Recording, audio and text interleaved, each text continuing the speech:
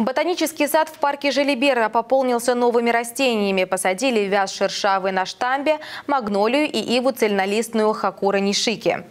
Сад был заложен Жаном Эммануэлем Жилибером. После утраты большей части растений первоначальный вид стал отличаться от нынешнего. Восстанавливать его начала гродненский краевед Наталья Конюк. Женщина собирала информацию о видах, которые росли здесь в конце 18 века и по всему миру разыскивала редкие экземпляры. За 80 лет она высадила около 90 растений. После ее смерти дело продолжили друзья Натальи Григорьевны и сотрудники Зеленстроя, которые и до этого помогали в возрождении сада. У нас ежегодная посадка, то есть с 2011 года Наталья Григорьевна Конюк стала заниматься возобновлением этого ботанического сада. И каждый год здесь проходят посадки.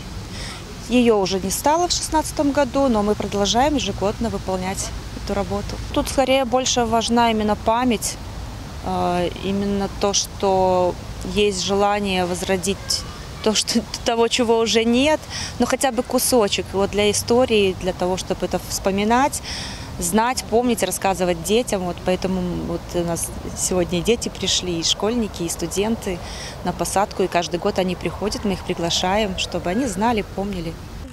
Наталья Конюк оставила целый список растений, которые хотела бы видеть в ботаническом саду. Сейчас здесь есть как привычные для нас березы, ели, клены, так и экзотические – псевдосука мензиса, арамия, магнолия. На этот раз в посадке участвовали ученики средней школы номер 8, студенты аграрного университета и друзья краеведа.